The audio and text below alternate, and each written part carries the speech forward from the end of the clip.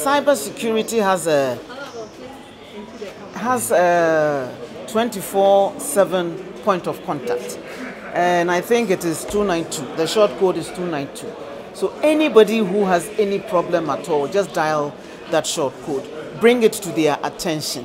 We know that at times like this, the fraudsters is also their cocoa season, but it is incumbent on us to take steps to protect our own interactions online. So if in doubt, ask, check before you commit any money to it, and just dial cybersecurity.